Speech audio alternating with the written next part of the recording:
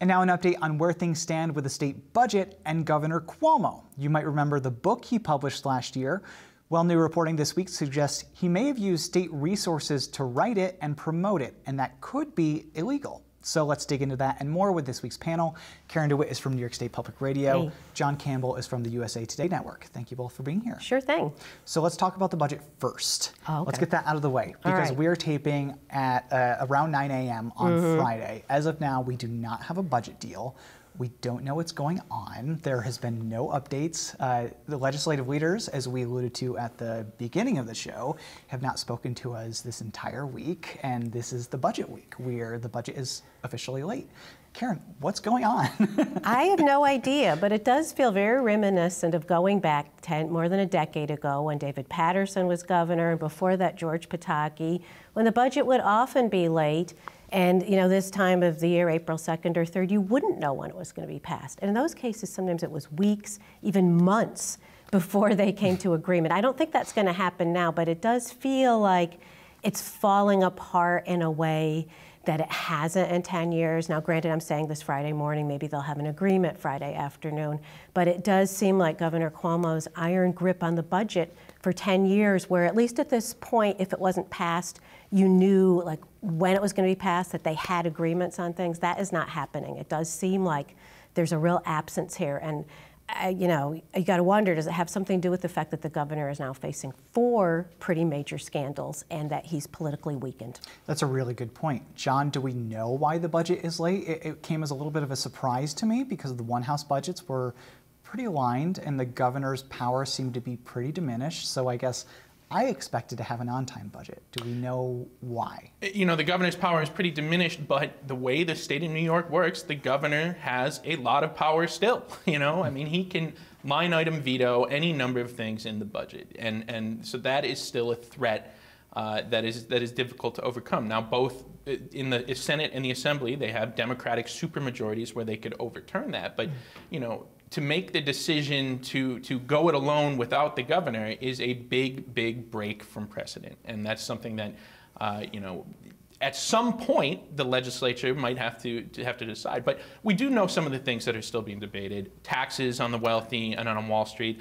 And we also know there's a big debate now going on about the Penn Station development and the area around Penn Station. This is like a never-ending conversation. Yeah, Penn Station has been like my whole life and a half. And me too, and I'm way older than you. I want to live to see a nice Penn Station, right? You know. Sorry, Jon, go ahead. Well, it's just we know some of the things, but you know, because we don't have these behind closed door negotiating sessions that the 3 of us and any number of our colleagues stake out for hours just to get a little blurb about the budget, we know less than we normally do because all this negotiation is happening on Zoom now. And I would argue that we did put pressure on lawmakers in the past because they would have to come out and face the gauntlet of reporters and say something. At least, well, we have a tentative agreement, or feel like, oh, we don't want to do this another day and face those reporters. You know, let's try to get something done. So I think that did help. Now it's kind of, I mean, face it, we've had the pandemic for over a year. Nobody knows what day it is anyway. So what does April 1st matter? There's a little bit of that going on, I think. One big thing, one big source of pressure that they're going to have to face is the state employees. If there's not some sort of budget in place by Monday, even if it's a temporary emergency spending plan, 39,000 state employees will see their paychecks delayed, and that is not a constituency that you want to make mad. But I have seen them turn it around faster. I remember in the past the controller saying, well, it's got to be done by Monday, and somehow they can do it in a day. They don't like to, but, you know, but definitely that is kind of a hard deadline early next week. It depends on how much they want to talk on the floor when the bills actually come up and who wants to get that video that they can put out on Twitter of them debating the bill on the floor. Let's move on from the budget since we don't really know too much about it, unfortunately. I said at the top of the segment about Cuomo's book deal. We have some new details about it and some new controversies about it. Karen, can you lay it out a little bit? What's going on here? Yeah, well, I was actually going to refer to Jon because Jon, he did such a great article of laying out exactly what might have been done in our So Wednesday night, the governor's office released, after months of reporters asking for it, released the permission he got from the Joint Commission on Public Ethics Deputy Counsel to write his book on the COVID pandemic, American Crisis, which came out last year, sold more than 40,000 copies, landed on the bestseller list. And they released that, and about an hour and a half later, the New York Times had a story that said Cuomo fielded offers north of $4 million for that book in the middle of the pandemic at a time where his global star was higher than it's ever been. But then, you know, if you looked at the approval from the Joint Commission on Public Ethics attorney, there were a lot of criteria that he had to follow. He had to follow 9 criteria. Essentially, he couldn't use state resources to promote the book or write the book. He couldn't advertise it or endorse it at any public events, etc. You know, he couldn't use state personnel. And we know now that he did a lot of those things. Now, the governor's office there's 3 senior members of his staff, at least, that worked on the book in some form or fashion: Rich Azzopardi, Stephanie Benton, and Melissa DeRosa. The governor's office claims they all volunteered their time, but that's a very thin line to walk, and at the very least, they're towing the line of what they were allowed to do. And it sounds like they did spend quite a lot of time. It wasn't just an hour here, an hour there, you know, help me figure out this sentence. Like Melissa DeRosa apparently was very involved in the editing of it. But that said, his staff, they don't punch a time clock. So I think it'd be hard to prove that they weren't volunteering because they work so much as it is. I'm sure they work well over 40 hours a week. So. There's a weird kind of time card situation where if they have to take time off if they work less than 7.5 hours in a day.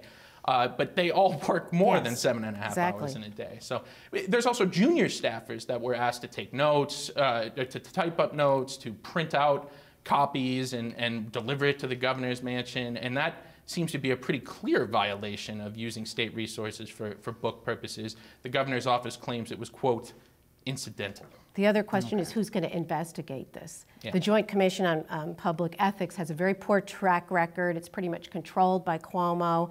If it is a violation of the Public Officers Law, which it does seem to be a violation of, are they going to be able to authorize an investigation and carry it out? That's a big question right now. And you know, if they were to carry it out, they could levy a fine of up to $10,000 if they found there was a violation of the Public Officers Law, and they could go after the value of the benefit he derived from that. What? And if the value is, you know, if he has a $4 million book contract, that's a very big value. Wait, they could claw back $4 million? Well, they could claw back whatever amount they decide that he derived specifically from that benefit. Okay. So it depends on how aggressive they would want to be. And that, again, is if they were to find there was a violation of the Public Officers Law. And we should also mention the Assembly impeachment inquiry is also going to look at this book deal. And it's just kind of piling up. One more thing of what's been relentless 2 months now that the governor has faced bad news nearly every other day. It's really been quite an onslaught and quite extraordinary that really he is still there. It's been a bad month. But we have to leave it there. Karen DeWitt from New York State Public Radio, Jon Campbell from USA Today Network. Thank you both for being here.